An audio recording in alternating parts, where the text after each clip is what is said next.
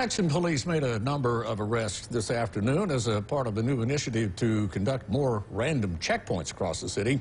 12 News' Leah Williams was at one of the several checkpoints in Jackson today. Jackson police made a number of arrests here on Raymond Road today, and it's all a part of their new TAT, Ticket and Tow initiative.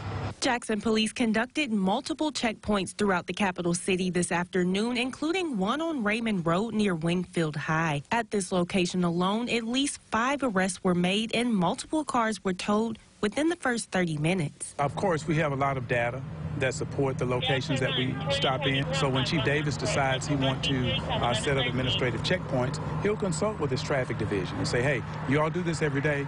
Give us some good locations on where we can do this, and they'll give the information, and that's what we'll do. Police are stopping everyone who drives by to check for their license and proof of insurance. There are even more officers stationed nearby to make sure people don't try to avoid them. You want to be able to catch as many people as you can coming through the checkpoints, and you will set up officers away from the checkpoint because you do have people that's going to turn around on you.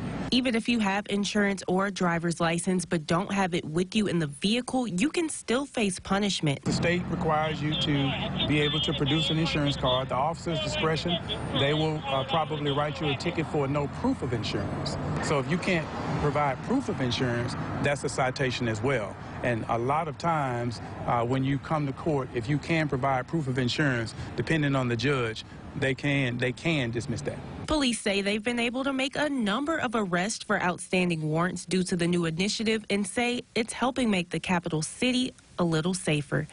In Jackson, Leah Williams, 12 News.